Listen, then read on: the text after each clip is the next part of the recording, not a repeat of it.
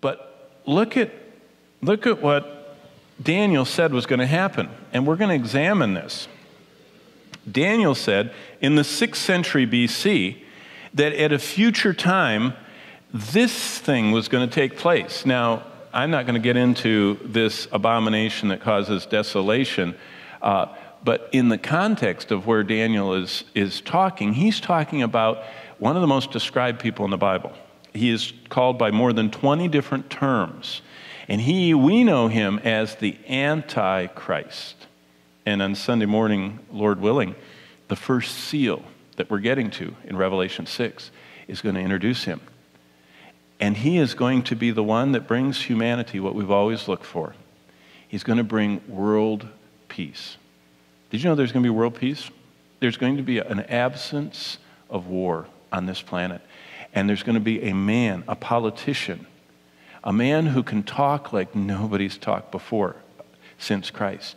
And he's going to get everybody behind him. And that's the first seal, and we're going to come to that. But in the midst of what he does, he is going to set up an abomination that causes desolation in the holy place. So what that means is that Jesus told his disciples that Daniel was right when Daniel said that at the end of the world, there was going to be a temple in Jerusalem that the Jews worship. That's what the holy place is. And that there was going to be an idol put into that place. So you know what that means? It means there has to be a nation Israel. That means that God's going to have to preserve the Jewish people for 2,600 years, from 600 BC to we're now 2,613 years later. And they're going to have to continuously exist and not get exterminated, but they're going to have to be identifiably back in Jerusalem. And that happened in the last half of the last century. And so we're starting to chart. We are alive in what the Old Testament calls the last or final generation. It's very interesting that we are seeing a time in history that is astounding. Daniel 9 is the most amazing prophetic chapter of all. And the reason I say that is, real quickly before we go, Daniel 9 is a prayer. Daniel is studying the Bible, and he is praying through the scripture, praying for his people, praying, and all of a sudden his prayer is interrupted by Gabriel. And if Gabriel's important, Gabriel's the one that announces that Jesus is coming, and Gabriel's the one that is there and speaking into the events for the children of Israel. But Gabriel visits and gives to Daniel, in Daniel 9, verses 24 to 27, a very interesting prophecy. And we just have enough time to read it. So turn to Daniel 9. I want to show you something. You've never seen it before. This is the most amazing prophecy in the Bible. Basically has 4 parts. If you like 3-point sermons with a poem, this is almost that good. It talks about the scope of God's plan for history in verse 24. Then it talks about a period of time called 69 weeks. Then it says there's this period where, like the clock, is off. The game, when they're running around and measuring and everything, the clock's not running. There's an interval period. And then there's a final segment of time. And this 70th week is where we get the 7-year tribulation from. So let me show you what I mean by that. In your Bibles, verse 24, 70 weeks. Now, it doesn't really say weeks. It's actually an interesting term that in English would be the word heptads. It's like the word dozens. What does dozens mean? It means groups of what? 12s, yeah. Heptads means groups of 7s. So this heptadic structure is revolving around the number 7. So it says 70 heptads are determined upon thy people. So what we're seeing is the scope of history, God says, is all, God has designed all history is surrounding the people he chose way back 21 centuries before Christ. He chose them eternity past, but he revealed it to us in Abraham's time.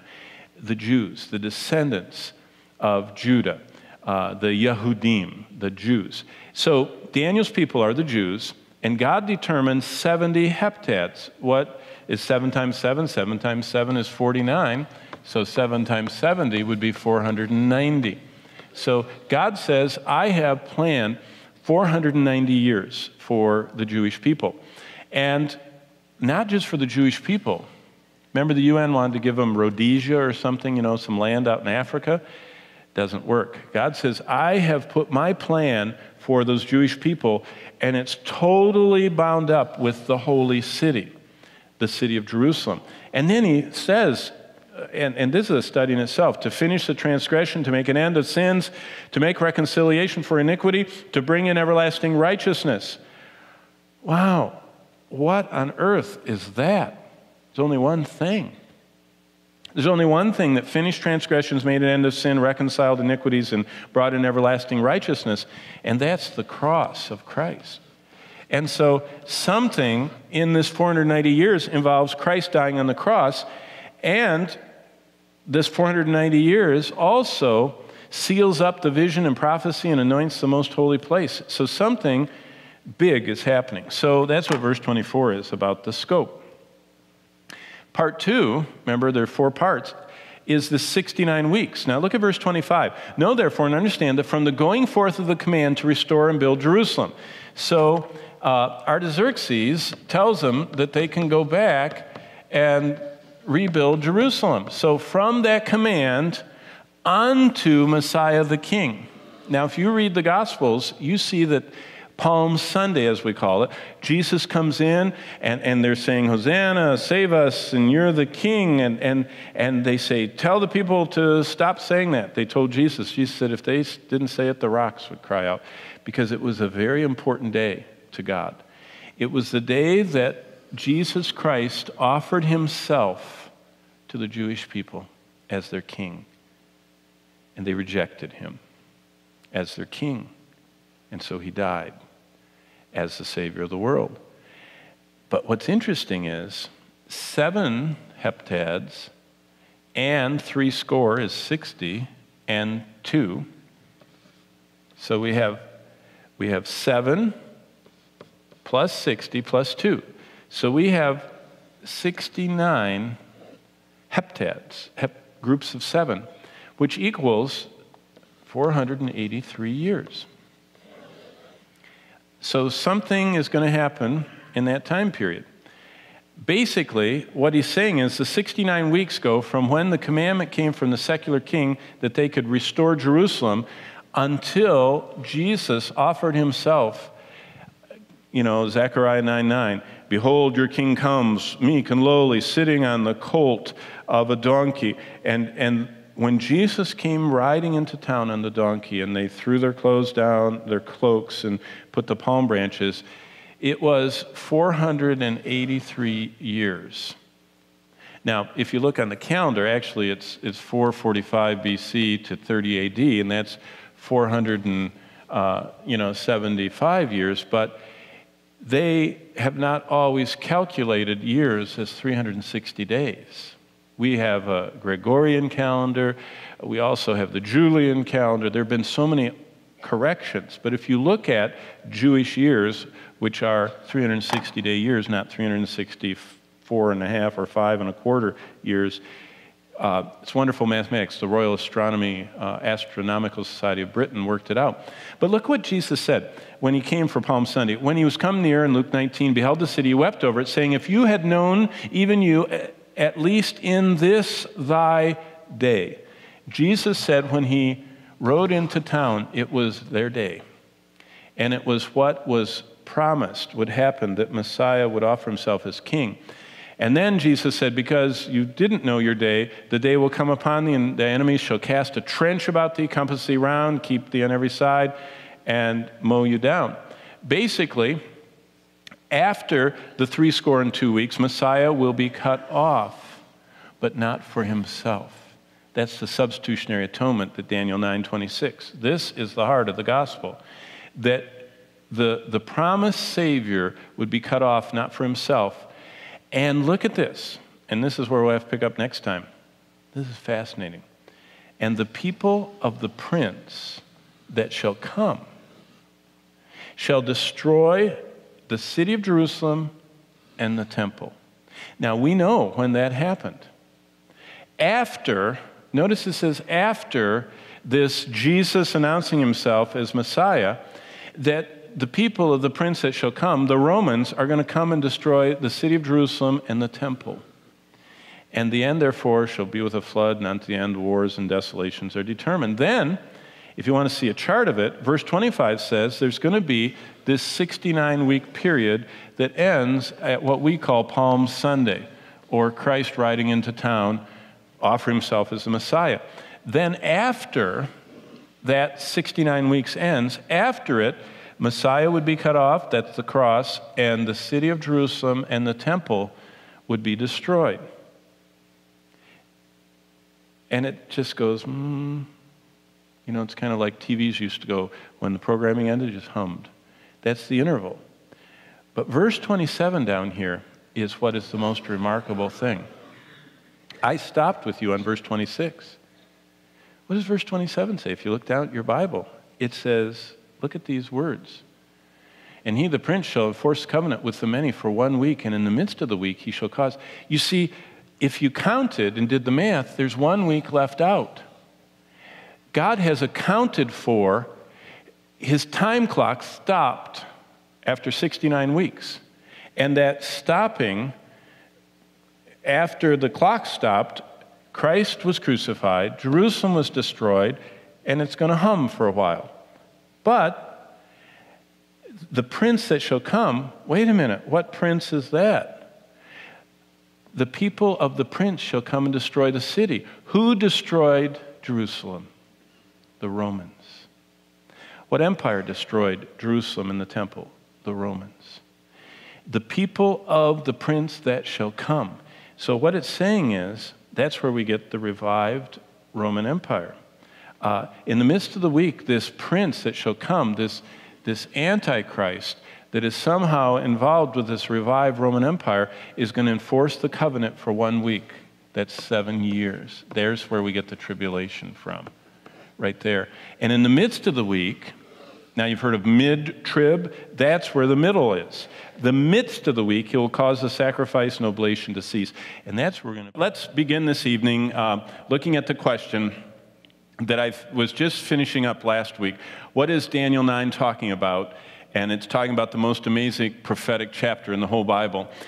And the only thing I want to remind you of before we dig into Ezekiel is this, that God wants us to know about the future. Think about it, that it's not Hal Lindsey that thought all this up. It's not John Walvert of Dallas Seminary that thought all this up. It's not even J.N. Darby of the Plymouth Brethren that thought all this up. God is the one who in the book of Isaiah said, "Test me to know that I am the Lord. Do you know the things that are going to happen in the future? Because only I do, saith the Lord." And so what we see is prophecy was built by God for the purpose of helping us know the future. And so it's not like it's the fringe of Christendom that's into this. God is into it. And he's devoted, as we saw last week, a fourth of his book into things to come. And so real quickly, what we saw in Daniel 9, the most amazing prophetic chapter in the Bible is this. There's so many pieces. Those 4 verses, 24, 25, and 26, and 27, basically tell us the scope of history, then specifically the 483 years, the church age, we would call it, it's just an interval, and then the last 7 years. The scope is, God says he's determined that there are 490 years of history that revolve around the Jewish people. Remember, in God's map, Jerusalem's in the center, his people. His chosen people of promise. And it surrounds the Jews in Jerusalem. It lasts 483 years. You say, how do you get 483 years? Well, it says, there shall be 7 weeks and 62 weeks. 7 plus 62 makes 69 weeks. And if you look, 69 times 7 weeks of years. And by the way, if you want to track this down, you'll find that this word that's used here is used in other parts of the Old Testament for kind of like we would use dozens, and it uses sevens. But that's where we come with the 483 years. And the third part is, notice the wording, after 62 weeks, Messiah shall be cut off. So we know that's the crucifixion. The crucifixion takes place after this time period. But this time period, if you look here, there are 69 weeks that are talked about that are from the command to restore and rebuild Jerusalem until actually God's counter ended on Palm Sunday.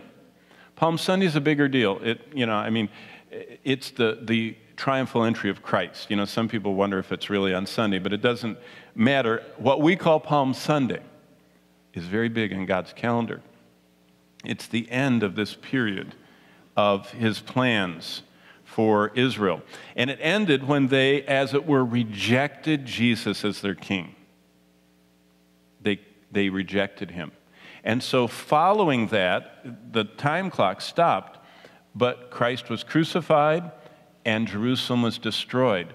And there's an indeterminate amount of time. It's called an interval. It's just, God says, 69 weeks, 1 week.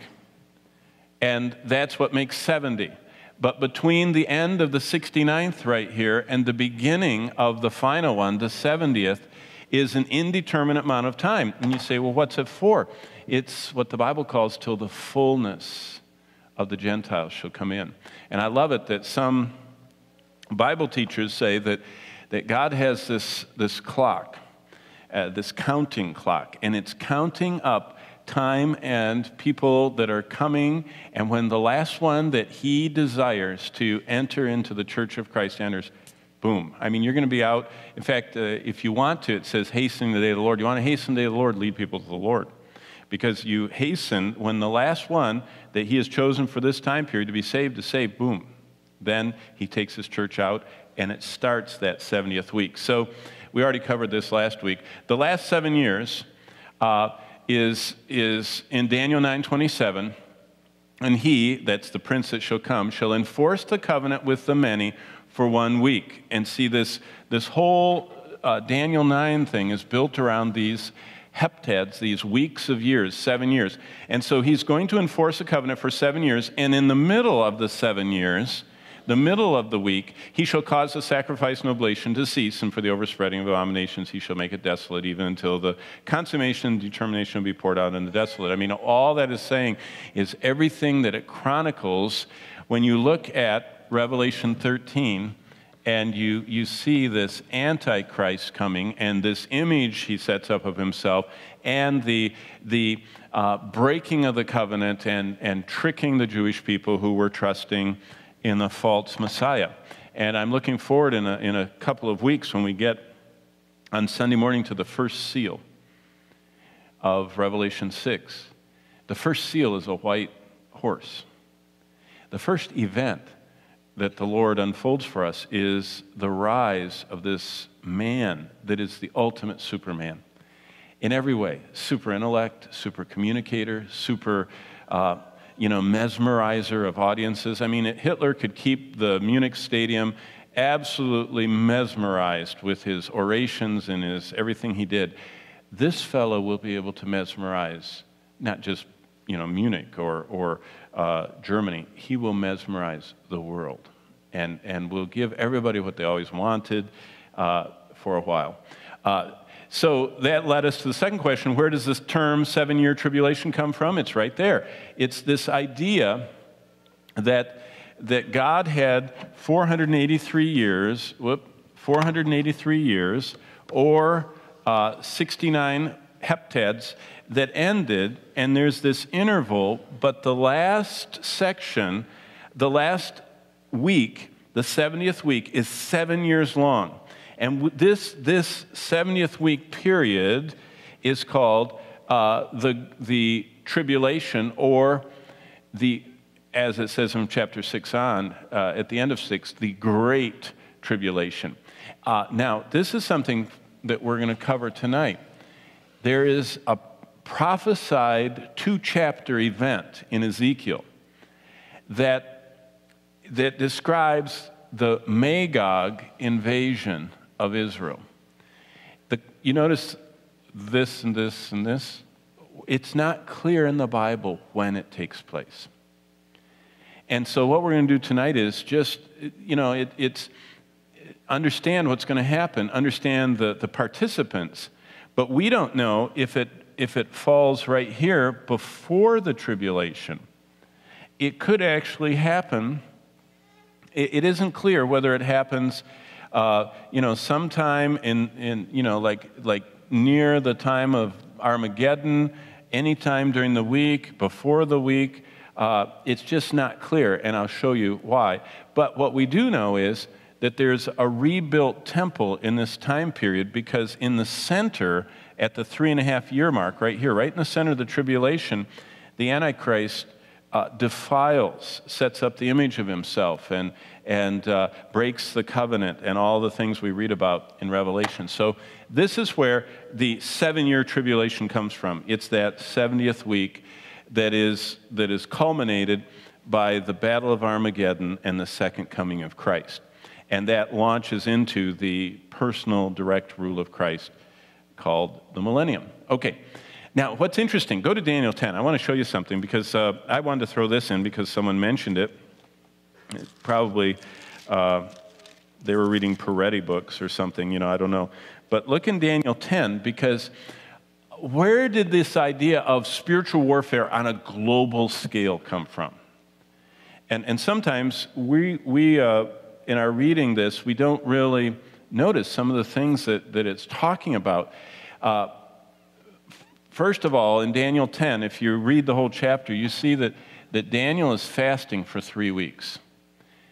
Now, that immediately, when Jesus' disciples confronted a very powerful demon situation, Jesus said to them, "This kind cometh not but by" what? Yeah. "This kind cometh not but by," remember, God always puts this word first, and fasting. Prayer in God's book is always first. But we will give ourselves to prayer in the ministry of the word. "This kind cometh not but by prayer and by fasting." And so prayer is a reference to our seeking God. Fasting is us denying ourself, our flesh. The idea of that I am so weak, I need to seek God's strength, and my flesh is so strong, I need to deny it. So first I start seeking the Lord, and then I start, denying the enemy within, the traitor, my flesh. So Daniel is already seeking the Lord, and he goes into this 3-week fast, and the Lord dispatches a messenger to him. But for the whole fasting period, the prince of the kingdom of Persia. Now, you know what's so interesting? Movie makers read the Bible. I mean, that was a movie a while back, The Prince of Persia. And I thought, do they know what they're talking about? Because there is a demon that is behind this moment, what the Persians are doing in their hatred of Israel. And it is so interesting to think about the dark side. What we don't even realize so much of it's not just nation states buying, hypersonic missiles and Israel intercepting them and blowing them up last week. There's so much more going on the spiritual realm. That God, interestingly enough, in this chapter is one of the only places in the Bible, other than Job 1 and 2 that we've already looked at, pulls back for a moment the curtain, because he wants us to know that there is so much going on, that this is why the Bible says God is watching over his word to perform it. Because Satan doesn't understand the Bible and doesn't know what God is doing, but he's going to try and stop it at every hand. And so there is this this higher level of warfare. And so this prince of the kingdom of Persia, this order of demon creatures, remember Paul describes 7 orders of demons, principalities and powers, and he goes through all these spiritual wickedness in high places when he's talking about it. And if you add them up with the ones that are in the Old Testament, it appears that there are 7 orders of demons that reflect the 7 orders, cherubim and seraphim and the archangel, Lucifer that was the anointed cherub. I mean, 4 right off, top, plus normal angels. So, but until Michael, and Michael is the one that seems to always be the defender of God's chosen people of promise, the Jews. So Michael comes in, and this messenger that's on his way to Daniel is hindered by this being. So Michael comes and assists this angel to get to Daniel. And after that messenger gets to Daniel, this angel, and gives him chapter 11 and 12, he will have to deal with, and here's another one, appears to be one of these hierarchy of demons that is influencing the nation of Greece. So all that to say, in a little while when we're looking at the maps, we think of armies and soldiers and political leaders, and God sees overlaid over all that. Satan is just like in Job. Satan incited the Sabaeans to go and attack Job's flocks. Satan incited, and if you read, Satan can actually incite people groups to terrorize and kill and fight and war. He can drive them, just like the demon of Gadara, the demonized man. So this is very interesting, but I just wanted you to see where that comes from. What are your thoughts on the probable timing of Ezekiel's Russian invasion, where God shows himself supernaturally protecting his people? Well, immediately, see, this is what the discipline of truth is. Where in the world would it say anything about that? See, that's what we're supposed to know. Not the professionals, we're supposed to know that. That's what the discipline of truth is. When you hear of something, it should draw your mind to some portion of the Bible because you've read the Bible enough. You know it better than your sports statistics, more than the latest goings-on of Bonnie and I were trapped in traffic going between 2 points in Los Angeles, and finally we found out what it was. It was one of these, and we were actually cutting between 2 places and ended up on Hollywood Boulevard, and it was a premiere, and all these black limousines, and people were getting out in their little gowns, and police were everywhere. And I said, wonder what that is, We're so out of touch, and it was some premiere of some movie. But boy, if you talk about this, I know where it is. See, where is your treasure? Is it in heaven? Then you know the Word of God. Is it on earth? You know what premiere it was in Hollywood last week. The 2 places you look are Ezekiel 38 and 39 and Daniel 9. So quick, open your Bibles, and we have exactly 8 minutes, and I'll try and answer this fast.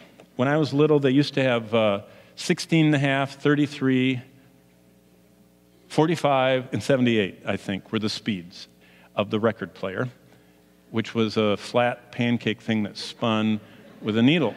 And so we will go from, I've been going at 16 and 33, we'll go 45 and 78 soon. So the question is, do Russia, the Arab Muslims, and the current events fit anywhere in Daniel 9? First of all, what is Daniel 9? Here's Daniel 9. I printed out for you. Daniel 9:24.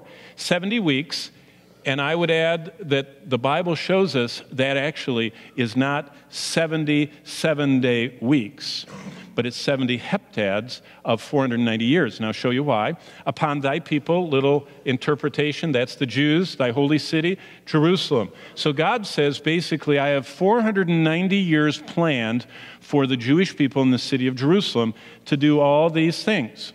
Okay, now look at the next verse. Now, therefore, and understand, from the going forth of the command to restore.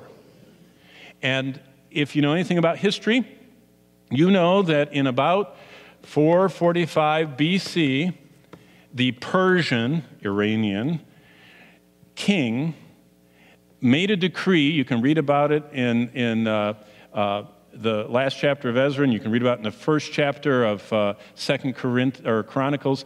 But this decree goes out to rebuild the city of Jerusalem's walls and the temple. And from that point, 445 BC, and you can look that up, by the way, I always say this, and I checked this morning, went to Wikipedia, first thing, right there, in that collect all of a lot of junk. They had the right date in there, praise the Lord. On to Messiah the King. We know that's about 30 AD. Jesus was crucified. Shall be, now look at this, we have to do a little math within sets and closed sets, okay? 60 is 60, and 2. So 60 plus 7 plus 2. So there's something going on for 69 of these weeks. And what will happen is the streets will be built of Jerusalem, the wall of Jerusalem, and troublesome time. How would we possibly know that Daniel is talking not about, 70 weeks, which is like 1 year and 18 weeks, 1 year, 4 months, and 2 weeks? How do we know he's not talking about a year and a quarter? Well, just plug in, just do a little math. From the command to restore Jerusalem was in 445 BC. Messiah the King was heralded on Palm Sunday in 30 AD. And if you do a little math and take those years, actually that is 475, years if you look at that. But if you take 360 day, which is what Hebrew calendars were, a lunar calendar, and divide that time period down to day, you find it exactly as 483 years, which is just what the Lord said. The 60 plus 2 plus 7, right up to the time of Messiah. Now let's go back to the text, verse 26. After these 62 plus the 7 that has already been mentioned, after these 69 weeks or 483 years, something is going to happen. After that, Messiah will be cut off. What's that? That's the crucifixion. The Messiah was crucified. And not for himself. It's a substitutionary atonement. And the people of the prince that shall come will destroy the city. Who crucified Jesus and who destroyed Jerusalem in AD 70? What nation of people? Romans, okay? So the Romans, see, all of this is very historically validated. The people that destroyed the city of Jerusalem and the temple were the Romans. But notice what it says. The people, the Romans, of, whoa, who's that? The prince that shall come, we know him, we meet him in Revelation 13, beast. He's the Antichrist. This is where we get the concept of the revived Roman Empire. It's not, Hal Lindsey didn't think of that. God thought of that. God said the same people that destroyed Jerusalem and the temple is going to produce a prince that shall come. And what is he going to do? And this is the very next verse, so the antecedent is the prince that shall come, shall enforce the covenant with the many. Oh, there's the last week. Remember, we have 69 accounted for, but in the future, there's one left, and it's right there. And, in the middle of it. So if a week is 7 years, in the middle of the week, 3.5 years, he's going to cause, and this little line right here, Jesus, Paul, and John all believed that was true. That there was a future time that this bad guy, the Antichrist, is going to stop the sacrifice and the oblation. Is there a temple in Jerusalem today? No. There hasn't been one since AD 70. But Jesus, Paul, John, and Daniel, in the future, for 1 week saw this temple, and he's going to make it desolate. And if you've read the rest of the book, in chapter 13 of Revelation, it says that he sets up an image of himself and wants to be worshiped as God. This Antichrist, savior of Israel, that defends them at their darkest hour, comes in. So that's the backdrop for, a picture's worth 1,000 words. Okay, here's verse 25 of Daniel, 69 weeks, 7 plus 62. It ends with Christ being cut off and the desolation, and there's this period that's not determined how long it is until this final section, this last week, that is bisected by a half. And at the halfway point, the Antichrist shows his true colors and turns on Israel. The Bible says that there is a future Jewish temple during the tribulation in Jerusalem. So during the tribulation in Jerusalem is this temple, and this temple is what prompts the entire unleashing of the prophecies about the end of the world. So verse 1 of chapter 11, I was given a reed to measure. John is just seeing and measuring what Jesus saw. Now remember, 4 people see this temple. That's how we know it's going to be there. Now you see, why am I spending so much time talking about this? Because half of all Christians do not believe that there are going to be either one of these temples. They say this is all figurative, it's talking about the church. Yet Jesus said in Matthew 24, when you see the abomination of desolation standing in the temple, flee to the mountains. So Jesus, when he's talking about the birth pangs that we saw about 5 or 6 lessons ago, Matthew 24 and the signs of the end. When Jesus was giving that sermon, he said, as the world is ending, when you see the abomination that causes desolation standing in the temple, flee to the mountains. Jesus saw a tribulation temple. Paul saw the same thing in 2 Thessalonians chapter 2.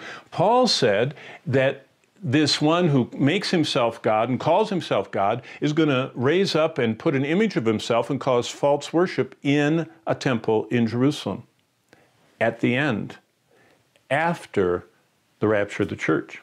So Jesus saw this temple. Paul saw this temple. Daniel saw this temple in Daniel chapter 9. He said in Daniel chapter 9, and verses starting in verse 24, and let me get there with you. It says this, Daniel 9:24, 70 weeks are determined for your people. And verse 25, know therefore and understand that from the going forth of the command to restore and build Jerusalem until Messiah the Prince, there shall be 7 weeks and 62 weeks. So from the rebuilding of the destroyed Solomon temple, there's going to be 483 years. Now we know to the day that is truly what happened, because this was destroyed and then Cyrus sends them back and lets them have the lumber, and you remember Ezra and Nehemiah and Zerubbabel and all that, and they start rebuilding the temple, and 483 years are clocked there. But then it says, keep going to verse 26, and after 62 weeks, Messiah shall be cut off. Now we've gotten to the crucifixion of Christ right here. And Messiah shall be cut off, but not for himself. That's the substitutionary atonement. And the people of the prince who is to come shall destroy the city. Whoa. The people of the prince that is to come. This prince, this person, the Antichrist, so the Antichrist has 33 different names in the Bible. Prince to come is one of them. But look what it says in this verse. But the people of the prince who is to come, that's the tribulation Antichrist, shall destroy the city and the sanctuary. AD 70, who destroyed Herod's temple? The Romans. Now that's where, if you've ever heard of the revived Roman Empire and that the Antichrist is going to be coming out of the revived Roman Empire, it's because Daniel 9:26 says The people of the prince that will come are the ones who destroyed the temple in AD 70. All that is from this amazing prophecy. So again, I remind you, this whole event we're talking about, this whole temple, and everything that's going on here in chapter 11, 12, and 13, see on the map, I mean the slide in front of you, that's Daniel 9, 24 to 27. God's prophetic word in Daniel is directed at the future of Israel. See, that's where the confusion comes in. It's not the church. All of this has nothing to do with the church. The church is around the throne. This has to do with Israel. Do you see that the tribulation is for Israel? Basically, you could summarize the tribulation this way. It keeps getting worse and worse and worse and worse and worse until the Jews are with nowhere to turn. They've all been kind of pushed back into the promised land, back into the Holy Land, back into basically Jerusalem. The Antichrist, this worst man that ever lives, is hemming them in. He's assembled the biggest army the world's ever seen, what we would call the Battle of Armageddon. They're all gathering at Armageddon. They're going to march together to annihilate the Jewish people in Jerusalem. John Barnett here, and welcome to Daniel chapter 9. You can be turning in your Bibles to Daniel 9. I've got mine open. We're in the 52 greatest chapters of the Bible. And I, by the way, do read the notes that you all send. One of you just sent me a note this morning, and they said, you need to not just put number 23, you need to put your old abbreviation you used to use, FTGC, 52 Greatest Chapters. Now there's a serious student. Thank you for being a part of our small group. We're in a year-long journey looking at the Bible from cover to cover, looking at all the big doctrines, the theological truths, the attributes of God, what I call the mega themes. But today, among the greatest chapters of the Bible, is a chapter for many believers that is obscure. And I hope that after we get through today, it becomes what I call it, one of the most important chapters in the framework, in the scripture, in the doctrine of all the Bible. Daniel 9 has so many of the vital doctrines. Let me show you what I mean. Daniel chapter 9, and here's the title. Remember, the title of the lesson is always, after my whole week of studying and journaling everything together with you in this study, I write my last title, and it's on the slide. And here's my title. Jesus said, a temple for Israel will be operating, by that I mean offering sacrifices, animal sacrifices, in Jerusalem. So Jewish people operating a temple in Jerusalem at the start of the tribulation. Wow. Now that, if you sit back and think what that means, what I'm saying right there is huge for your understanding of the Bible. Here's where it's said. Jesus said, when you see the abomination of desolation standing where he should not stand, which is the holy place, then let those in Jerusalem flee to the mountains. So Jesus, in Matthew 24, affirmed that in the city of Jerusalem, in the future, at the end of the world, Jewish people were going to be living in the city of Jerusalem with their own temple, and it's going to have a holy of holies, and it's going to have sacrifices, just like Daniel said. Now, look at those other pictures. Here's what the temple looked like in the Jewish times. That's actually Solomon's temple, and then it was recreated by Zerubbabel, and then it was enlarged and beautified by Herod. But look what's right there right now. Al-Aqsa and the Dome of the Rock. So Jesus said, this is going to be here somehow. Wow. That's all I can say. Jesus is giving us a simple map. That's why we want to look at Daniel 9. Jesus offers us a map of the future. Now, I have, Google Maps, and I use them all the time, and you use them all the time. This is a flawlessly accurate guide for us to understand history, past history, how to fit together all that's gone on in the past, what's going on in the present. And every day, a little discipline I have is I scan the headlines of the major news outlets of the world. The English-speaking world, the Asian world, the whole Russian, orb, Africa, South America, and of course, our area. And so looking at all those, I am always filing articles that explain the present goings-on and how they fit with the scriptures. That's the framework all of us need to have. That's the framework I hope that you're gaining from this Bible study.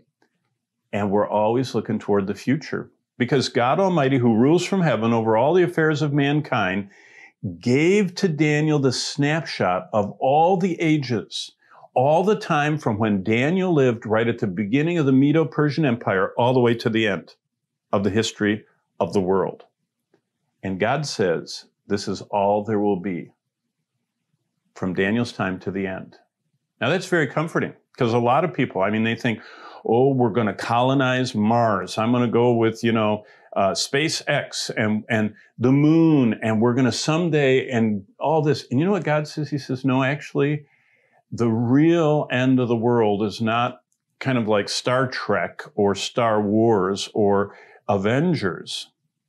The real end of the world is that all the problems we have right now in this world are going to become like birth pangs. The weather problems we have, the climate change problems we have, the food shortage problems we have, the water shortage problems we have, the pollution problems we have, the ethnic strife going on and increasing more than I ever remember in my lifetime. It just seems to be constantly the rioting and all the civil unrest, and not just in America. It's going on. There are riots in Rome. There are riots in Paris. There are riots in Berlin. There are riots in London. They're rounding up people in Russia and putting them in jail. China is kind of at the forefront of all this. There are all kinds of civil and ethnic strife. And you know what the Bible says? All those are just going to get worse and worse and worse till the end, like birth pangs. Next slide. Daniel's prophecy is an end of days roadmap, and especially when we focus on verses 24 to 27. But let's start going through the details. There's a future Jewish temple during the tribulation in Jerusalem. How do I know that? Jesus saw it in Matthew 24. Paul saw it in 2 Thessalonians 2. Daniel sees it in the passage we're studying today. John sees it and describes it in Revelation chapter 11. Jesus says, Jerusalem, for all of us, and every time you see the news, hear the news, watch the news, read anything, Jerusalem is God's clock counting down the end of the world. Now, I have a clock right over there that tells me we're in the 8th minute of this Bible study.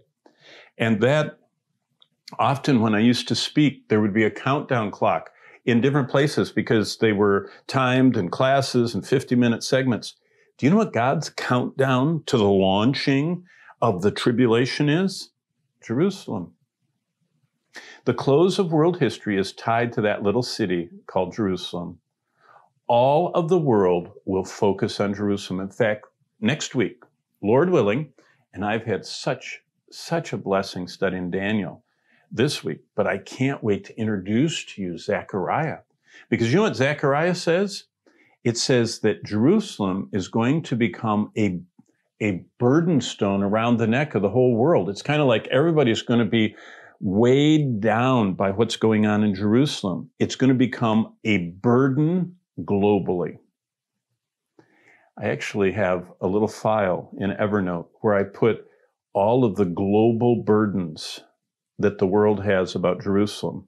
Little notes like, there have been more United Nations resolutions against Israel than any other country since they've been keeping records.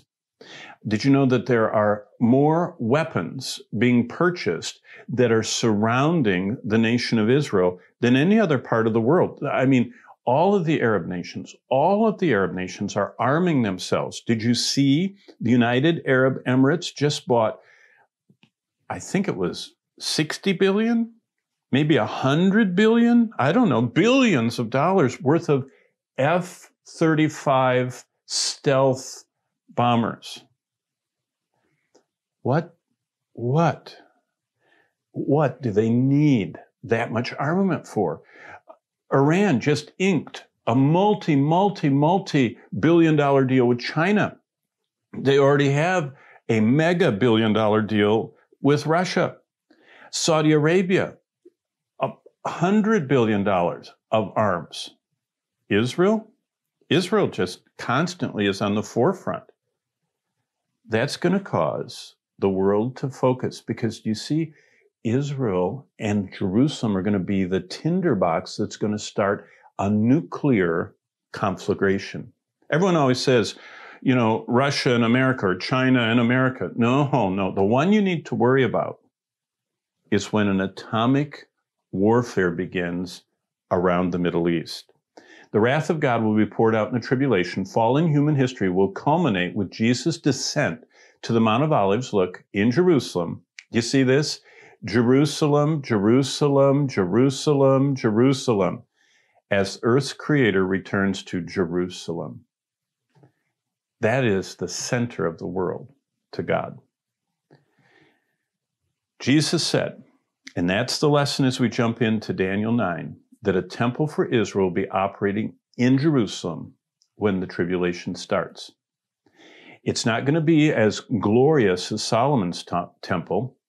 It's not going to be 40 acres, probably, like Herod's temple was, but it's going to be the third temple, Revelation 11's, during the tribulation. Now, there's another one coming. This one is really going to be big. This one is going to be about 50 square miles. That's going to be huge. It's going to be God's visitor center, and we cover that in the Isaiah course, so I won't go over that now. But let me get into my journal. And this is a little different. I thought, instead of showing you the typed up version first, I'm going to show you the rough copy first, okay? So here we go. Daniel 9, the most amazing passage in the Bible. And I just now, I went like this, and I took my phone, and I took a picture of my Bible that I have worked on all week long, scratching notes in. You can see, you know, I even use all different colored pens. And first, I did this. This is Daniel's prayer for the people of Israel. That's what the 9th chapter starts with.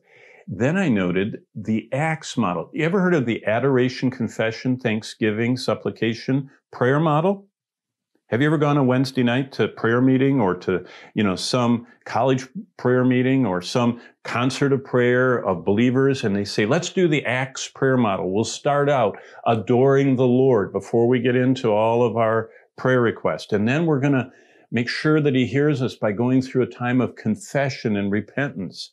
And then we'll offer thanksgiving to him for all of his blessings. Then we get to supplication. Where did that wonderful idea for prayer? The original one's right here. Now, I did write this because, look, in the first year of Darius, son of Ahasuerus, in the lineage of the Medes, by the way, who are the Medes? They're the Kurds. Whenever you're looking at the news, Kurdistan is actually Media, the Medo-Persian Empire. That's why the Kurds and the Iranians are always having trouble, and the Iraqis and the Kurds, and the Turks and the Kurds. Why? Because the Medo-Persian Empire, notice what's first, Medo-Persian Empire. They were the strong half of the Medo-Persian Empire. The Kurds are very militant and warlike, and Turkey's always fighting them, and Iran is fighting them, and Iraq is fighting them. But right there, Darius was a Mede, and he took over the realm of the Chaldeans. That's the Babylonians. Look it up in Wikipedia. That's exactly, I wrote that in my Bible because that is a historic marker. We know exactly when verse 1 took place. it's somewhere 538, 539. There's a hyphen in it, usually in Wikipedia. In the first year of his reign, I, Daniel, understood by the books the number of the years specified by the word of the Lord through Jeremiah the prophet. Whoa, did you catch that? He is studying prophecy. Daniel is reading the Bible. He's a prophet of God, and yet part of his personal life was kind of like Paul's and Jesus's and everybody else's. They studied the Bible. Jesus studied the Bible. Jesus memorized the Bible, the Old Testament, as he was growing up and quoted it. Do you see how important the Word of God has always been? And even more is today as we live in what Jesus calls the last days. Jesus said we're living in the last days. You and I are. Paul said that we're in the last days. And if Paul is in the last days, we're really in the last days, okay? But look at this. Daniel understood by the book the number of years specified by the word of the Lord through Jeremiah the prophet that he would accomplish 70 years in the desolations of Jerusalem. So that intrigued me. Now remember, we use the MacArthur Study Bible. I looked down at the MacArthur Study Bible and I read the footnote. And what did the footnote say? It says, go to Jeremiah 25, 11, and 12. Do you know what Jeremiah said? He said that there's going to be 70 years of desolation. Now, I wonder what 70 years of desolation means. Does it mean a long time? Does it mean a hard time? Does it mean 7 ages or 7 eons? You see, that way of studying the Bible, saying, I wonder what 70 means, is called allegorizing. It means saying that the words represent something else other than what they say.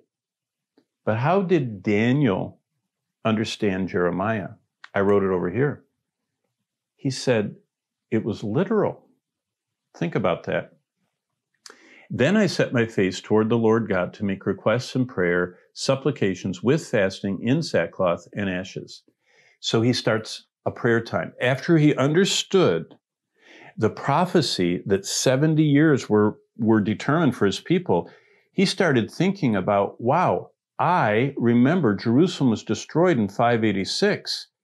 And look, that time period is going by. And so I want to start praying for the Lord to fulfill his promise. And he does fulfill his promise. Within a few years, the return of Zerubbabel takes place and the rebuilding of the temple. And that's what Daniel's praying for. So here comes the Acts model right here. Adoration starts. I prayed to the Lord my God and made confession and said, now what does his prayer start with? O Lord, great and awesome God. What do you call that?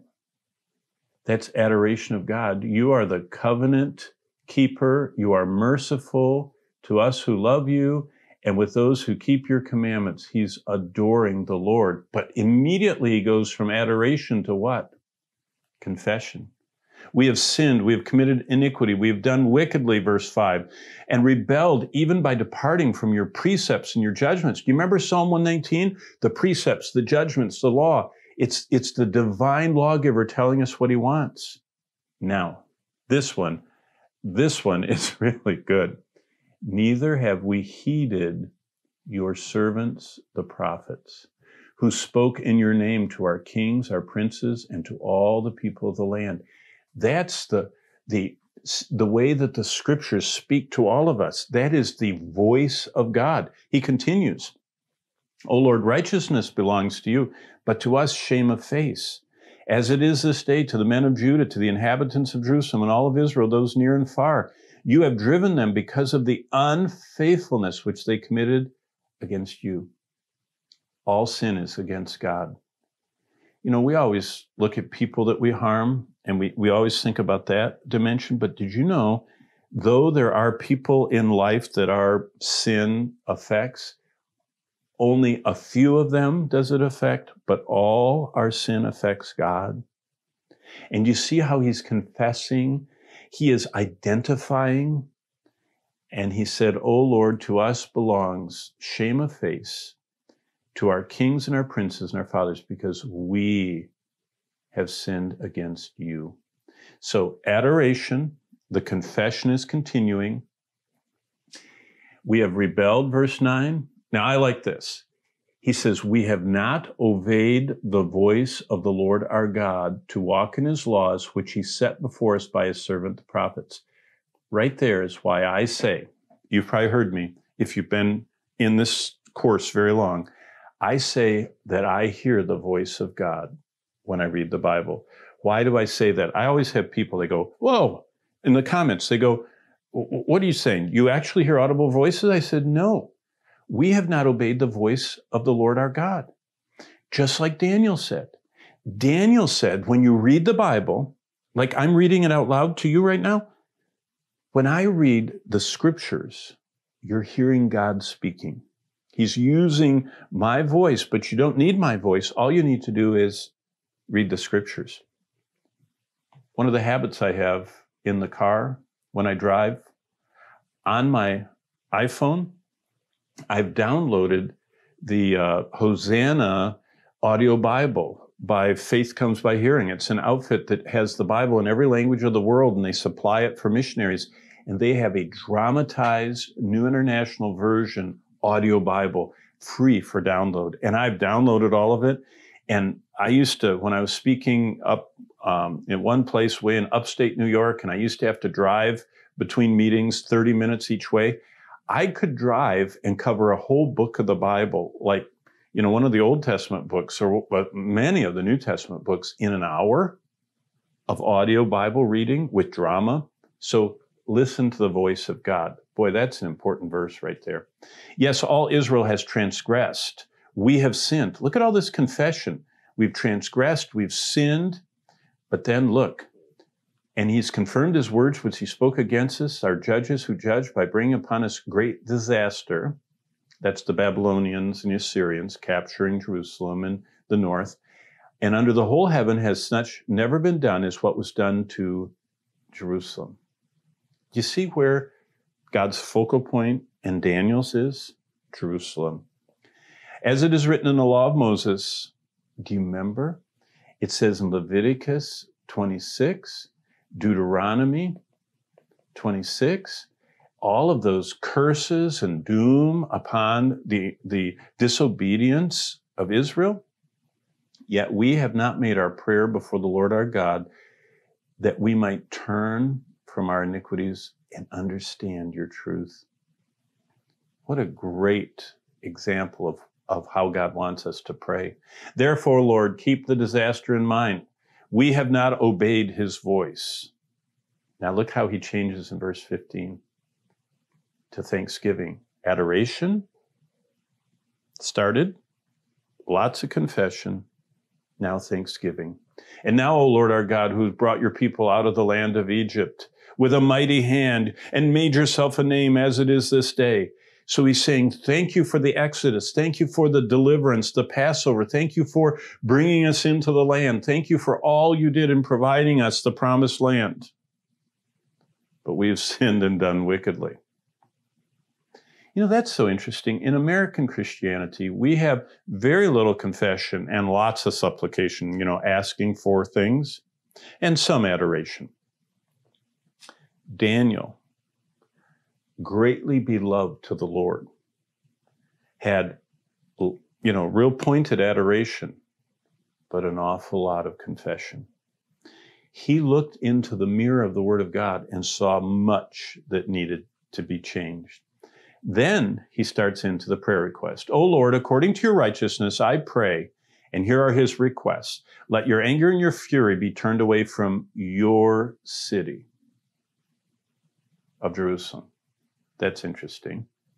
Your holy mountain, because of our sins and the iniquities of our father, Jerusalem and your people are a reproach. He's concerned about God's city, where God has put his name, and God has said, this is where I will dwell forever.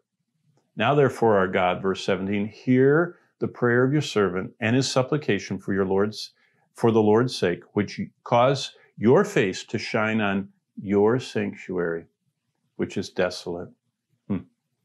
Oh my God, incline your ears, hear, open your eyes, see our desolation and the city which is called by your name.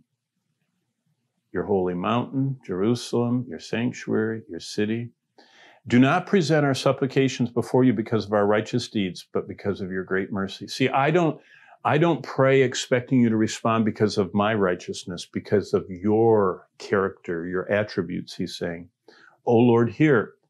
O Lord, forgive. O Lord, listen and act. Do not delay for your own sake, my God, for your city and your people are called by your name. It's all about the Lord.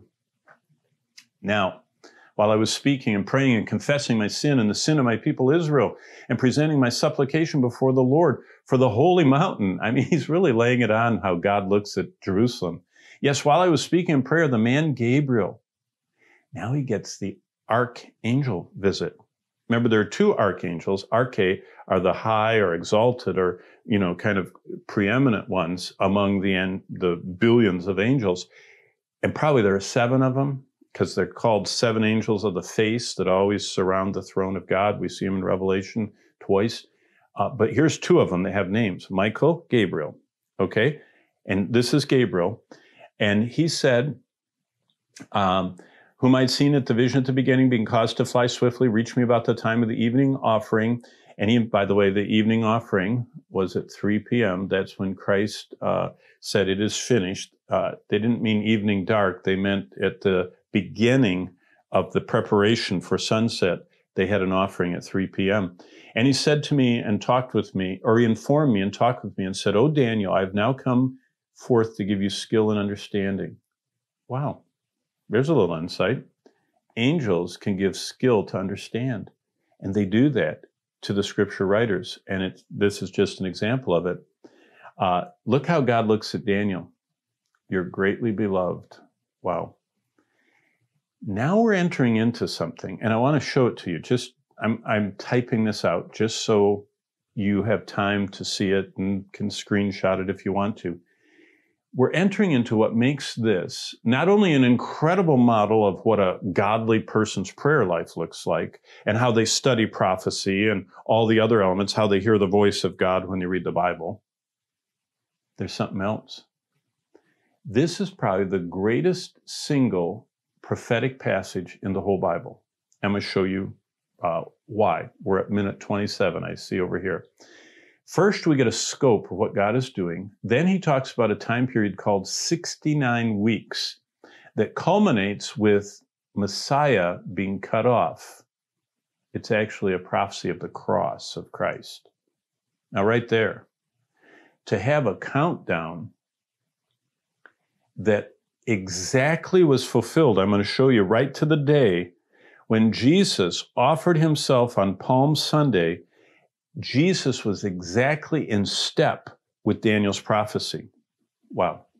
Then there's an interval, there's a time period that nothing is happening. And then Daniel says 69 of these weeks are used up. 1 week is left. And he describes that in verse 27. Have you ever wondered where we get the 7-year tribulation from? Does it say that anywhere?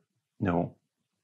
You can't find 7-year tribulation anywhere except in prophecy books, theology books, study Bibles. It's not in the Bible. It's kind of like the word rapture. That's not in the Bible either. Now, rapture is a Latin word, rapturos, which comes from a Greek word, harpazo, which means to snatch out, which is what we mean by rapture. But we have to be precise because people can accuse us and say, millennium isn't in the Bible. You're right, that word isn't in the Bible, but millennium is. That's the Latin translation of the 1,000 years. So what people accuse is usually partially true. And when Christians haven't studied the Bible, they get nervous and they go, oh, maybe I don't understand. You do understand. There is a 7-year tribulation. Let's see that in the scriptures. 70 weeks are determined for your people, for your holy city, to finish the transgression, end sins, make reconciliation, everlasting righteousness, vision to anoint the most holy. Now he starts explaining. Remember, first we have the scope. That's what I just read, 70 weeks. Then he starts explaining the components. Then he talks about a gap. Then he talks about that climactic week. So right here, therefore, go and understand that from the going forth of the command to restore and build Jerusalem until Messiah the Prince, that's Jesus coming into Jerusalem on what we just celebrated a month back or so of Palm Sunday, his triumphal entry as the King of the Jews. Remember, Hosanna, save us. They were asking for him to be their Messiah. Shall be 7 weeks plus 62 weeks. So 62 plus 7 is 69. And it says, in this time, the street will be built and the wall, even in troublesome times. So he says, from the command to restore Jerusalem till Messiah comes as king in the triumphal entry would be 69 weeks. 69 weeks of 360-day years. So what we're talking about is weeks of years. This is what a week is. It's actually not the Hebrew word for a week. It's the word for heptad. If you've ever heard of heptad, it means a group of 7. I'll show you that in just a minute. So basically, there is this verse 25, 69 weeks. That's 7 plus 62. Then verse 26, we're going to see, talks about this interval where Messiah is cut off and these people come and destroy the temple. And then he says, after all that interval will be this final week. This is what we call the tribulation, the 70th week. The heptad is 7 years. This is where the 7 years come from. And I'll show you that. The 70th week, this is the destruction of Jerusalem in AD 70. This is Jesus being crucified on the cross. This is the rapture of the church right there. This is the 7-year tribulation. It's 2 halves, 3.5 years, 3.5 years, 42 months and 1,260 days. So the tribulation has 2 parts. It has a certain center.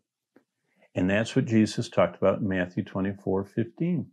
He said, when you see the abomination that causes desolation standing in the holy place, let those in Jerusalem flee to the mountains. This is the tribulation. It's the 70th week. That's what makes this such an important. So here it is. After the 62 weeks, Messiah will be cut off. That's the crucifixion I wrote in my Bible. But not for himself. That's the core of salvation, the substitutionary atonement. And the people of the prince who is to come, that's the Antichrist, shall destroy the city, that's Jerusalem, and the sanctuary, that's the temple. When did that happen? AD 70. So who destroyed Jerusalem in AD 70? The Romans. So the people of the prince that is to come are the Romans. That's going to be interesting for you to think about when we talk about prophecy. And the end will come with a flood until the end, war, desolations. Then he, who is the he? He is the prince who is to come right here. What is he? He is the leader of the revived Roman Empire, or the Antichrist. He will confirm a covenant with many for 1 week. That 1 week is the 7-year tribulation. And what happens is everything gets worse and worse, and all this trouble is happening, and ethnic strife and everything, and all of a sudden, this global leader rises. And he is so brilliant and such an effective communicator that just like the whole world stopped for this pandemic, have you ever seen anything like what just happened in the last year? Have you ever seen the whole world stop, global travel stop, everybody stay home? The whole world came to a standstill. You can see from satellites, the world changed. Satellites determined that there was so many changes on the earth. Animals started multiplying. Things started growing back. Harbors started changing. All of the earthquake detection systems found so much less noise. They said that the earth went silent because the humans just basically paused for a year, most of our activity. If you think the pandemic was hard, can you imagine when one person rises up that starts controlling the whole world, and you can't buy or sell unless he allows you to. And if you don't agree with him, he beheads you. Wow. That's who we're talking about right there. He confirms the covenant. The way he rises to power is he settles the Arab-Israeli conflict, the Islamic-Judaism conflict. He stops all the terror, all the warfare, all the nuclear proliferation, all of the WMDs and the whole climate problem and the whole food problem. He just steps in. And the Bible says that he comes on a white horse, Revelation 6, and is a peacemaker. And he causes everybody to settle down and all the ethnic strife to stop. We don't have any more riots and burning and pillaging, none of that stuff. And there's this false peace. And he lets Israel worship in Jerusalem like they've always wanted to. And in the middle of the week, that's the middle of the tribulation, he brings an end, look at this, to sacrifice and offering. There's going to be a temple in Jerusalem offering animal sacrifice. That's what Daniel saw. That's what Jesus saw in Matthew 24. That's what Paul saw in 2 Thessalonians 2. That's what John sees in Revelation 11. And then it's all going to come down hard. The second half of the tribulation is horrible. You say, well, where do you get all this weak stuff? And 7 years means something else. I thought we weren't supposed to be allegorical. We're not. I'm being literal. 70 weeks, if you look at that there's a little footnote right there, and go down to the bottom, this is what it says. The word translated weeks in English is the Hebrew word for heptad, or a group of 7, not to be confused with over here. Look at this. In chapter 10, the occurrences of the word weeks is not the same. These are not the same. This word is not weeks, it's heptads. This word is weeks like we know it, 7 days. Two completely different Hebrew words. God says, I've determined 70 groups of 7 for my people. And those are in 2 parts, 483 years from that command to the crucifixion, and then the last 7 that we just saw. Okay, now this is all my notes typed just to show you I did my homework. We're on week 23. I titled this, The Greatest Prophetic Passage in the Bible. I titled it, Jesus, Daniel, Paul, and John all saw an end of days temple. I already talked to you about how this literal studying by Daniel is how he started his prayer. Daniel, and I showed you that, 539 to 538, was doing prophetic Bible study. He responded with his prayer and supplication. He starts the Acts model. He gives adoration to the Lord. He starts the confession time. Then, as he read God's word, he says he heard God's voice. Do you see everything that I basically, on one of my read-throughs, I don't write anything in my journal. I just note everything in the text, so I never forget what I found. Daniel's 70 weeks are heptads, not to be confused with the word weeks. Cut off is a substitutionary atonement. The revived Roman Empire prince, the people to come are the Roman Empire. Daniel saw a temple, and so did Jesus, so did Paul, so did John. How do you apply one of the greatest chapters in the Bible? Well, let me just give one example. This is my last prayer. This is this morning's prayer. This is what I prayed as I, in the dark this morning, was drinking my first cup of coffee, reading the Bible, and meditating on how God's word can transform my heart. I wrote this, Lord, I adore you as my God and King. You are great and worthy of all my adoration and worship. I too have often not heeded your voice and your word, so please forgive and cleanse me. You are awesome. You keep your word. I want to hear your voice. I want to obey your word. I want to trust your plan. Guide me to do your will and accomplish your purpose in my life. Thank you for literally explaining the future in such simple terms I can understand and trust that you're in control. For Jesus' sake, amen. Isn't it wonderful to know that the Lord is in control? Remember, this is where we are in sacred history. I always want you to realize that we're talking about real people in real places with real problems that lived historically.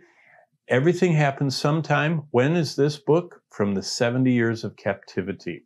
It's right in this time from when Babylon conquered Jerusalem on is this 70-year period. As I told you last time, Nebuchadnezzar started his first siege. The Babylonians came in 605 BC and hauled off Daniel. The Babylonians came back to Israel. They left a contingent and it was occupied. But in 597, they besieged Jerusalem a second time and hauled off Ezekiel. That's who we saw last week. So Daniel gets to Babylon first. Ezekiel gets there second. And then in the third siege, which is in 586, the city was leveled. The people were massacred. And all these theological designation events take place. There's the servitude of the nation, the 70 years that Israel had to suffer. There's the desolation of Jerusalem, which is the time period that there had to be no sacrifice and no offering of offerings. One ended with Cyrus, the head of the Persian Empire. The other ended with Artaxerxes, but that's what triggers the 70-week countdown. And in the middle of this, next time, Lord willing, after you study Daniel 9 all this week, next week, when we come back, Lord willing, we're going to look at Zechariah 12 to 14, which is the ultimate description with details nowhere else in the Bible of the second coming of Jesus Christ. After Zechariah is the time of Esther, and Esther is right here during the time of Nehemiah. See, Ezra came back, then Nehemiah. Remember we studied Ezra in when we were looking at Psalm 119. So Ezra, Psalm 119, and copying the scriptures, Nehemiah building the wall, Esther is over in Persia, and then, of course, the concluding of the Old Testament in the book of Malachi. You see historically, the kings of Persia, the ones, they're all in different ones in history mentioned. Ezra 1 talks about Cyrus the Great. So does Isaiah 45, that 200 year before prophecy. Ahasuerus, Ezra 4, Artaxerxes, Ezra 4. This Darius the First, or Hystopsis, is in Ezra 5 and 6. Here's Queen Esther's husband, Xerxes the First. Artaxerxes, Longomanus, is in Nehemiah 2. Nehemiah 12 has this Darius the Second, and Darius the Third is in Nehemiah 12 also. So just to show you, when you go to a museum, which is something Bonnie and I love to do. I love to go to museums and find the artifacts that tie in with the scriptures. Real quickly, what I've just shared is kind of amazing. If you have time to study the rest of Daniel, if you study chapter 2, chapter 7, chapter 9, chapter 11, Daniel is the most attacked book of the Bible as far as the authenticity of it. Why? Well, let's look at what Jesus said. In Matthew 24:15, Jesus authenticates Daniel. He gave Daniel a strong endorsement. Daniel is the only Old Testament prophet that Jesus calls by name when he talks about the future. In his longest sermon, the Olivet Discourse, which is in Matthew 24:25, Mark 13, and Luke 21. So Jesus was a fan of Daniel's. And what he said is, Daniel was a Jew. He was alive in the 6th century BC empire of Babylon. He served at the highest levels in the closing days of Babylon and was there at the opening days of the Medo-Persian Empire. In other words, Jesus said that what Daniel says about who he is, when he lived, and what he saw is true. Now, there's the bottom line. When people ask me how I know the Bible's true, do you know what I tell them? The number one biggest reasons why I have 7 reasons why I believe the Bible's true. The first and most important, and the only one I need, is Jesus believed it was true. Okay? So, Jesus affirms Daniel. And Daniel says that the world is going to be ruled by 4 great empires. It's going to culminate with the rise of the Antichrist, and it's going to end with the return of the real Christ. That's a summary of Daniel 2 and 9, okay? Let me just go over this with you. God sees only 4 world empires. Were there other empires? You bet there were. They're in the Bible. There's the Assyrian Empire. There's the Egyptian Empire. There's the Arameans. There are all these different people that are all over the place. The Hittites. There's a whole Hittite empire. By the way, it wasn't even really believed it was true, even though it's in the Bible, until the 20th century. Did you know archaeologists didn't really believe there were Hittites? If you look at old encyclopedias before about 1910, they said the Hittites, well, in fact, Wikipedia says it. Wikipedia says until about 1910, the Hittites were only in the Bible. But a German industrialist in World War I was building a factory in Turkey. He went to the bar to have a beer, and he heard the Turks talking at the bar about these gigantic stone figures they found out in the desert. So he hired them to take him out in the desert, and there they were, huge, larger than life animals with human faces. So he hired 200 of them. He was a rich German industrialist, to start digging. And they uncovered the first of the Hittite Empire's gigantic cities that had been buried for thousands of years. So the Bible says there are lots of empires, but in Daniel 2, God gives an overview of human history from his perspective, so we as humans can understand the human perspective of what God sees. And with all their outward beauty and accomplishments, look what he says. He says, from God's perspective, the first real big glitzy empire was Babylon. The second empire, inferior in glitziness, just like gold is more valuable than silver, is the second empire, the Medo-Persian.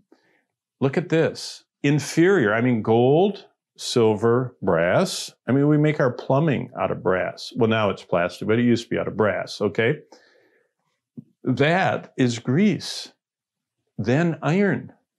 See, it's declining value, but increasing strength. And the Roman Empire is the final empire. There are only 4. From God's perspective, all of human history is encompassed by Babylon, Persia, Greece, Rome. But look at what the ending is going to be. Rome number 2, the revived Roman Empire. Now, what's interesting is this is from human perspective, gold and silver, but from divine or God's perspective, Daniel 7 is the same vision, only in a different form. A winged lion, a bear, a leopard, and a terrible beast. God sees human history as rapacious and horribly murderous and violent and monster-like, and humans just think of glory and splendor because they look at the architecture and all the gold vessels, and God looks at the heart. But God sees 4 empires: the gold, the silver, the bronze, the iron, and clay. And the iron and clay are the end times. And what God says is, just like the Roman Empire had 2 legs, do you know what that is? The Roman Empire was kind of divided between the north shore of the Mediterranean and the south shore of the Mediterranean. And basically, the rule of thumb is, if you look at the ancient Roman Empire, 2/3 of the Roman Empire of the Bible times today is Islamic. Northern Africa, Turkey, and the Middle East. So it could be that the revived Roman Empire is going to be in the geographic area of the original Roman Empire, but it's going to be predominantly Islamic. That could explain the beheading of all the tribulation saints. We cover that in Revelation, by the way.